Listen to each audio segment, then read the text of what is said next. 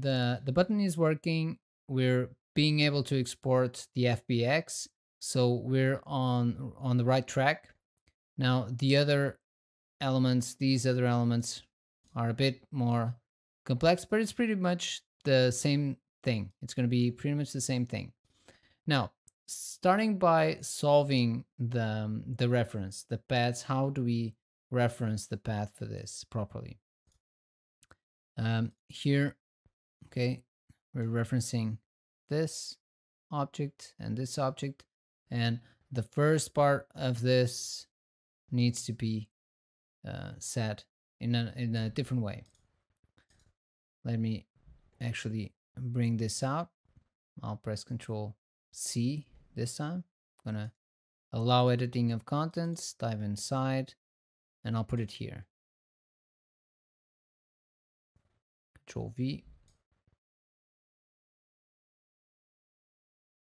And instead of using this, we're going to be using an expression of full path. And I think we should get it like this.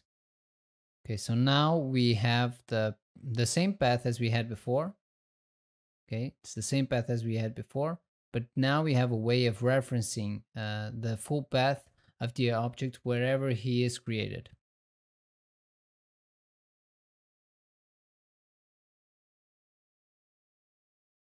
Because this object is always going to have the same name. It's going to be saved inside our HCA. So we're referencing the absolute path for that object, and from that point on, and then we add this to reference the object net, the low resolution object. I'm going to do the same thing here. Control V. And here we're also going to be using the same things for the output. We're going to be using the same expressions as before, which is what we're going to be adding here. So we're going to copy it from the ROP FBX. We can copy all of this, Control C, go here, and on the big textures, we're going to replace all of this with that expression. It's going to give us something like this. Here we need to add an extra level.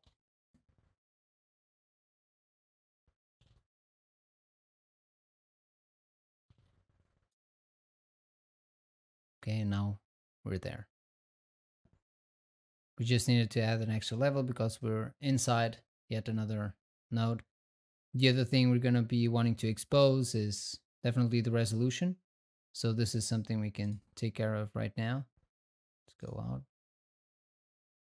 Type properties. We're going to go to the parameters. Rock layer, geometry asset, geo, and let's go to game asset textures.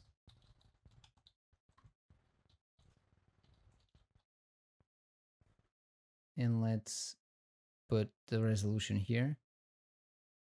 So we'll dive inside. Here on our ROPNet, we're gonna grab this resolution. This is something that we can just drag and drop. But it would be nice to also include this drop-down menu that allows us to quickly select some predefined resolutions. And for that, it's probably easier for us to go actually to dive inside our HCA, search for our ROPNet. Here it is, big texture, and we'll look for the resolution. It's here. So resolution. Now we're just gonna, this is what we already have here. And then we want the menu. So we'll drop it here as well. Now the menu will need to have a callback script for it to actually affect this. And we can get that code directly from this node.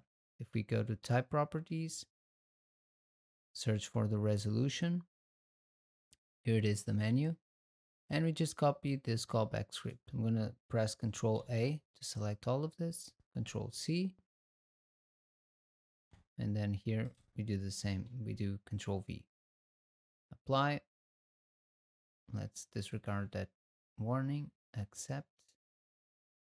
And now if we go here to our asset, we should have this. The drop down menu is there. We'll just fix it in a moment.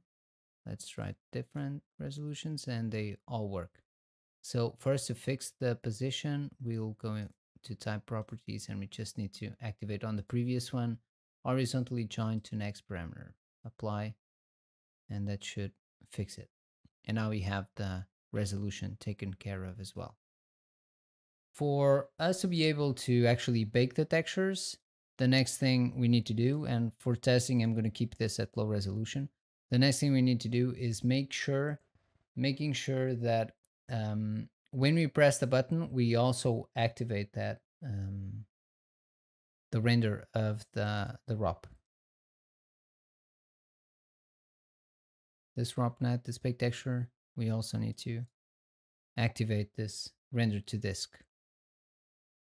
And the way we do that is by going into our digital asset, type properties, and editing the script.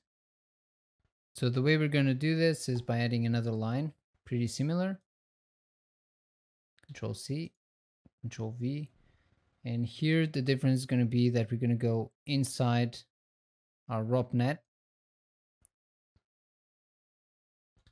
ROPNet baking maps slash bake texture 1 slash render. Okay, ROPNet baking maps, bake texture 1 render. And this should be working. Accept. Okay. Let's go out. Save node type. Match current definition.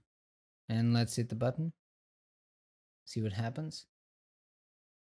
So it's done. It was pretty fast. And you can see here we have our normals and we have our ambient occlusion rendered out, along with our FBX and all that stuff. So everything's working well. We'll continue this on the next lesson to finish up with CopNet. How do we activate these two props? And we'll have a look at that on the next lesson.